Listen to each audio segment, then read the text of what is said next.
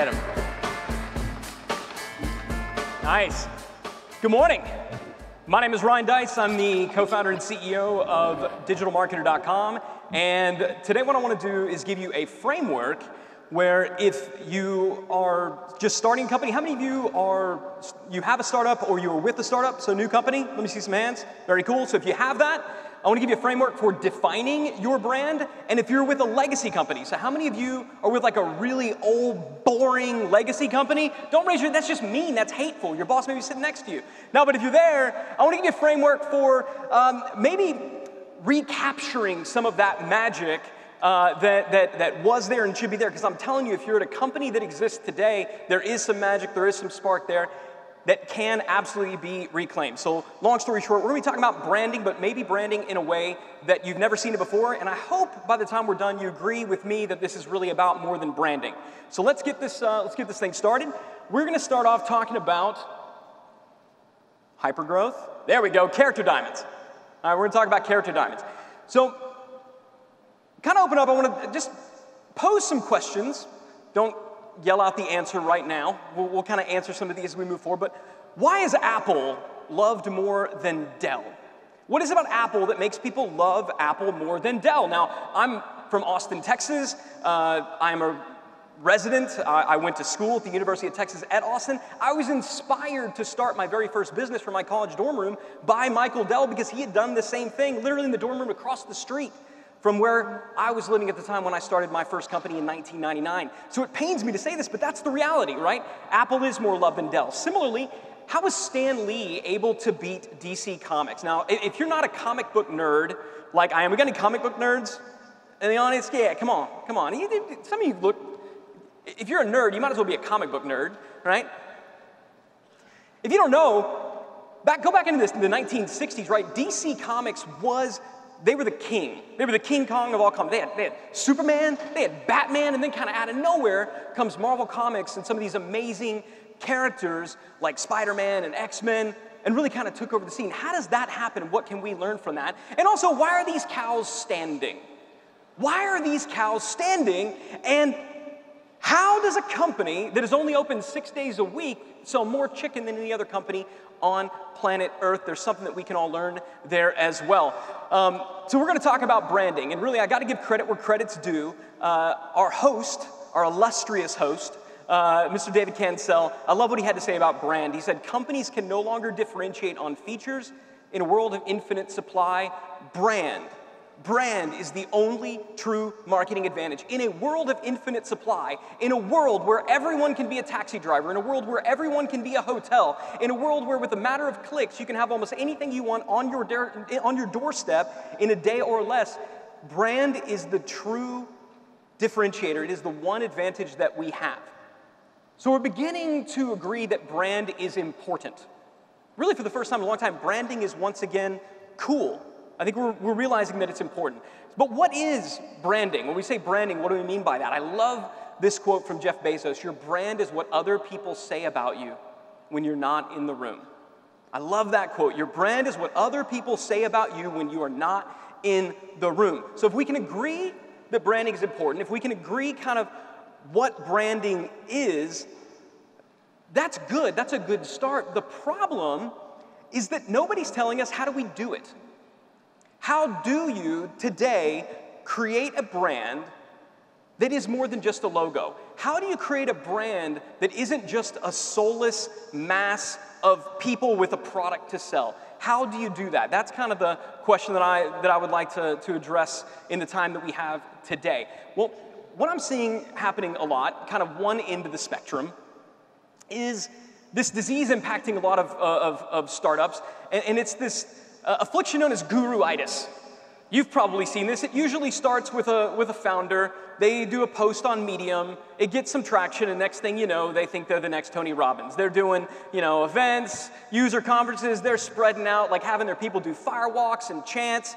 And before too long, you kind of forget what the heck the company does. It's all about the founder, right? It's all about the founder. So that extreme isn't ideal.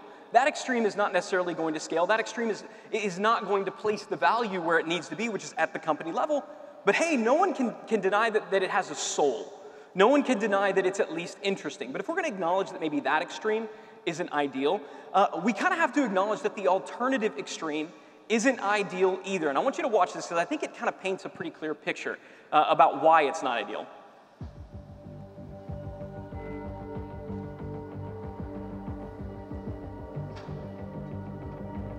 I've been driving a Lincoln since long before anybody paid me to drive one. I didn't do it to be cool. I didn't do it to make a statement. I just liked it. Okay, that's adorable. But seriously, what the heck? Why is Matthew McConaughey driving a Lincoln? Now, don't get me wrong. I loves me some McConaughey, right? Another Austin guy. He's basically the coolest person on planet Earth, right? You know, genie pops out of a bottle. You could have any wish. I want to be Matthew McConaughey. I don't think like it's asking for too much. But does anybody really believe that, right? Does anybody really believe that? But why does it happen, right? Why does it happen? Why do these big companies do things like this? I submit to you that it's because they have no soul. Because these big companies, because these big brands have no soul, they have no choice but to co-opt the soul, the character of someone who does. And so they grasp hold of a McConaughey. And 9 times out of 10, when companies hire celebrity spokespeople, that's exactly what they're doing. They're saying, well, we have no soul, we have no personality. Let's borrow theirs for a little while. And they wonder why it doesn't work. So that extreme doesn't work either. And this kind of is where the whole branding paradox, I think, comes up. The idea of a brand is, for a brand to truly scale, it must abandon the face of its founder, right? If a brand is going to scale, it kind of has to push aside the face of its founder. And yet at the same time, faceless brands are boring and inhuman. So how do we bridge this divide? How do we stand in the center of these two seemingly, inconsqueezable, I think is the verb that I'm looking for. There's a different one, but inconsqueezable you got right now. They can't be squeezed together. How do we squeeze them together? That's what I want to offer you today. So when it comes to the solution, more and more what I hear are folks saying, the key is that brands must be storytellers. How many of you have heard that? Brands need to get a better, and marketers in particular, storytelling is the best marketing. Now, I don't disagree with the statement. I think it's a great start, but I think that it's incomplete. I think it's incomplete. So here's a writer downer for you. While humans love a good story, I submit to you that it is characters that we crave. While humans love a good story, it is characters that we crave. If you really think about it, there's only been 2 or 3 stories ever in the history of human existence. What is the key differentiator? The characters. The stories don't change. It's all hero's journey. It's all 2 people falling in love. What is the differentiator? In a world of infinite supply, it's the characters that make the difference. You'll recognize these characters. Many of these characters you love. They might be some of your favorites. The funny thing is, you've probably forgotten the plot line of many of the movies, but I bet you could quote some of your favorite lines of the characters. I bet you could make your voice sound like theirs. I bet you could walk like they walk, right? It's funny, Pixar and Disney, they're known as a storytelling brand, but the reality is all the stories are the same. It's the characters that we remember.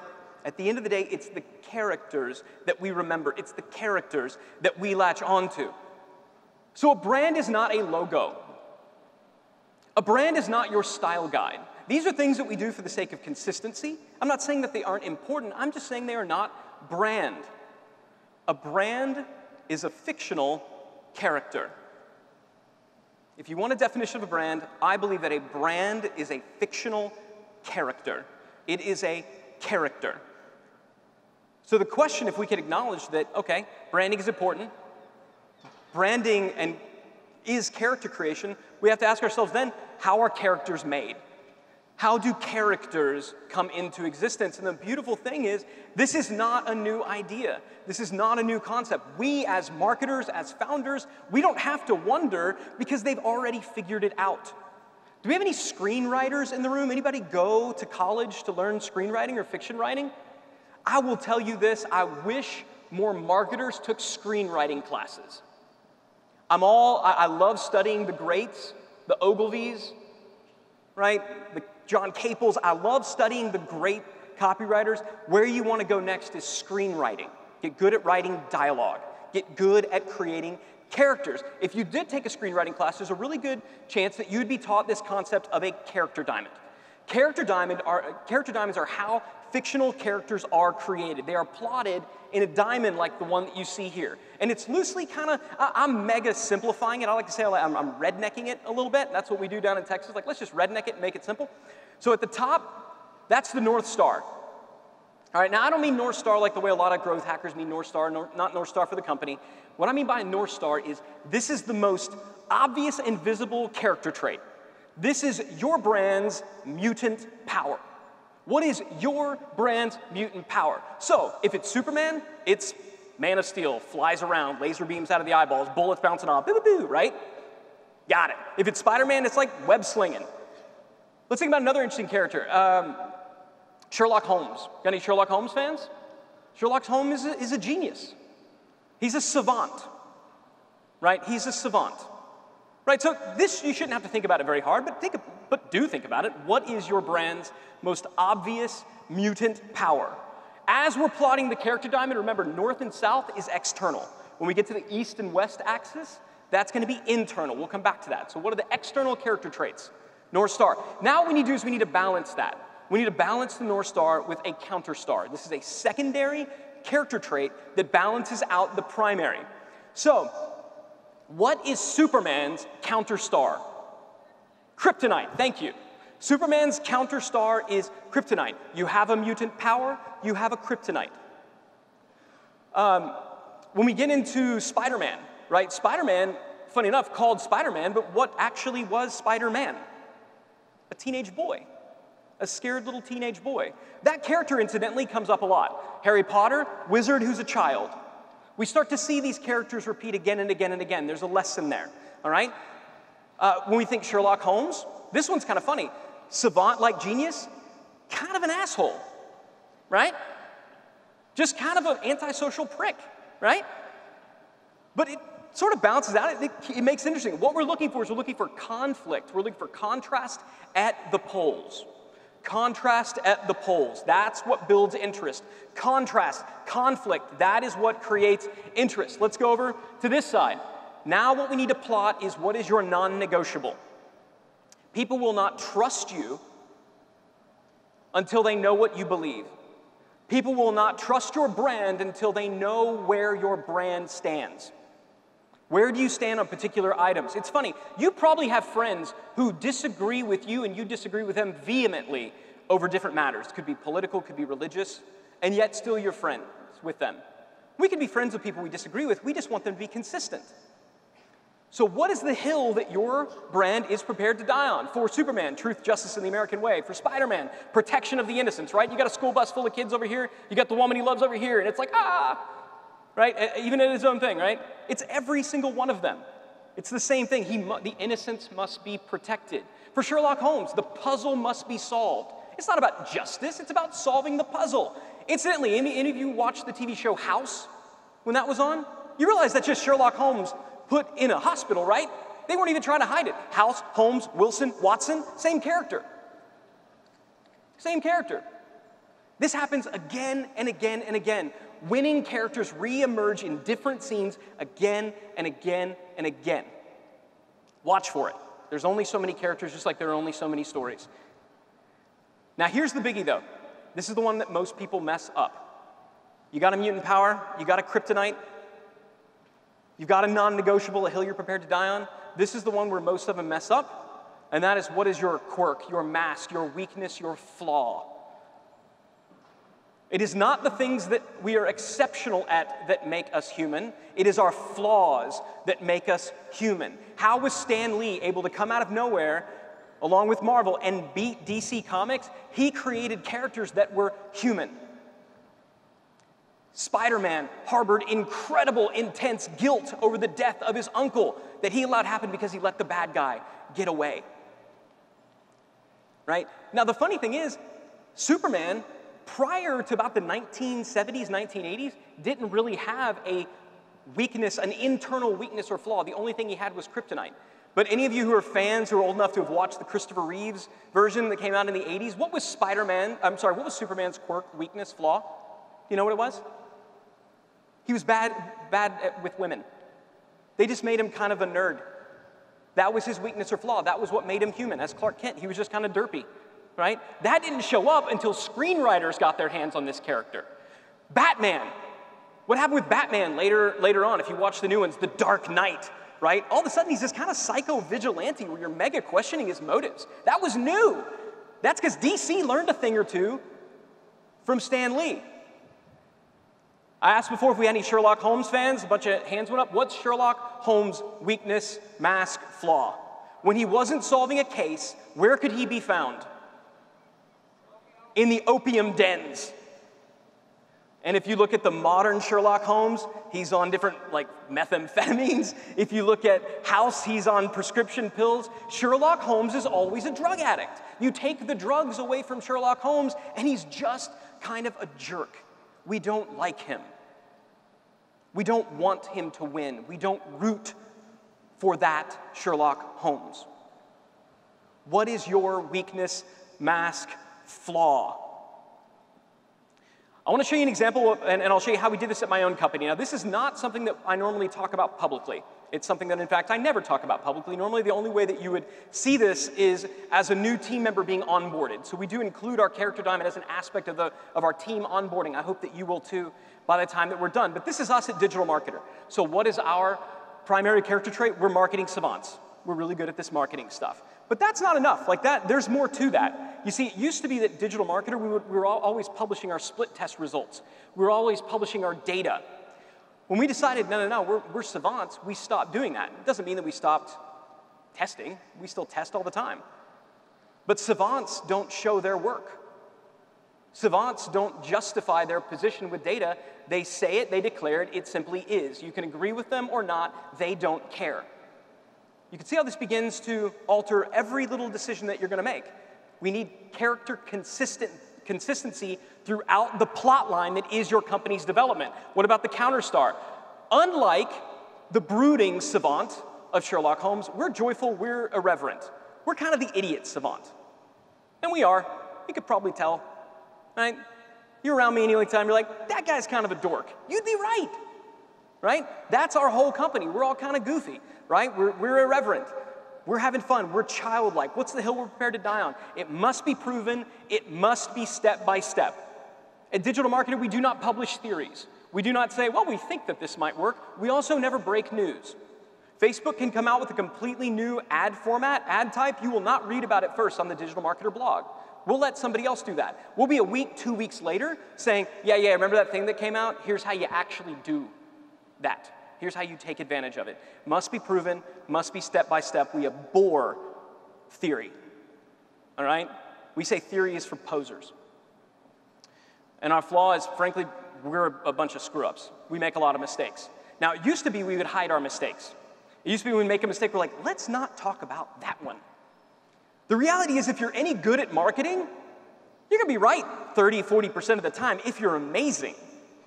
You know what that means? That means you're wrong 60, 70% of the time. We talk about that. And you know what? Our subscribers learn more from our mistakes than they do our wins. They appreciate it more. They say, wow, you just seem so down to earth. What are they really saying when we say the word down to earth? What's down to earth? Humans. Humans, that's us. That's all of us. We're down on the earth, not floating around up there. We're not angelic beings. You just seem so down to earth. Yeah, it is because of this. So I want to ask you, it's what I recommend that you do. After you plot, say, what characters from books, film, does this kind of match? So if I were to say, you got a savant-like character who's joyful and irreverent, very regimented, very step-by-step, who also makes a lot of mistakes. Does that bring to mind any characters from film that you can think of? Let me narrow it. Film in the 90s. So for a lot of you, you don't remember the 90s because you weren't born in those. But I see enough gray hair out there that you remember the 90s. Come on. Can anybody think of a film that had a character like this? Digital Marketer is Forrest Gump. Digital Marketer, my company, is Forrest Gump. Yes, savants, but we're also the, jokers who are waving as we like fall off the boat and it crashes into the thing, right? We're silly, we're joyful, we're having fun. Very regimented. Gump, why did you put that weapon together so quickly? Because you told me to, drill sergeant, right? And yes, my VP of marketing one year did in fact, while on stage, say, oh my gosh, I gotta pee, and then ran off stage. People said, are you mad? That's perfect. Because just like Forrest Gump said to JFK, I gotta pee. Sorry I ruined your Black Panther party, right? We're impulsive, we screw up a lot. So digital marketer is Forrest Gump. Who is your brand's character? Who is your brand's character? Now, why does this matter? This is the key to scaling without soul. If anybody from Dell is watching, it is not too late. But if you want to know why Apple succeeded where Dell did not, it's because the character of Steve Jobs was infused into that brand such that it was able to live beyond him. And if Apple fails and flounders, it will be because they forgot that. It's because they lost that magic. But it's there. Incidentally, Steve Jobs, a little bit, if you want to plot a character on there, kind of a little bit Sherlock Holmesy. What's their flaw? They're kind of jerk faces, right? Perfectionists to the point of kind of pissing everybody off, right? But it's there and we love them for it. But Dell, it's not too late. This is also the key to standing out in a world of infinite supply. Nobody's writing new stories anymore. The stories have all been written. The only thing that's ever being produced now are new characters. What about your business? What's the new character that is going to be your brand? It's also how you engender loyalty, and I mean real loyalty. If you have children and you've taken those children to Disney World, you've seen how quickly they will leave you in the dust to go and hug a princess. I remember watching, bring my girls, yay, we're at Disney World, and they see, Cinderella, and they're like, pfft, and they're like, oh, I'm just sitting there like, I wish they loved me like that. Characters have that effect on us. Characters have that effect on us. You want to build real loyalty, create a character. Now, there are only two ways to screw this up. The first way is to not do it at all. The second way is to be namby-pamby on the weakness part. And I will tell you, your customers won't trust you until they know who you are, warts and all. If you want to mess this up, act like you're perfect. If you want to mess this up, pretend like you're bigger than your customers. If you want to mess this up, forget that you're a human being. So now it's your turn. Feel free to take a picture of this if you like, or you could just go to a whiteboard and draw a diamond. This is a remarkably simple worksheet, but I do encourage you, take some time on the break if you're here with your team, take some time, plot your brand's character diamond. My name is Ryan Deiss. That's where you can find me. I would love, love, love to hang out with you on LinkedIn and Twitter. Thank you so very much for your time. Killed it. Love it.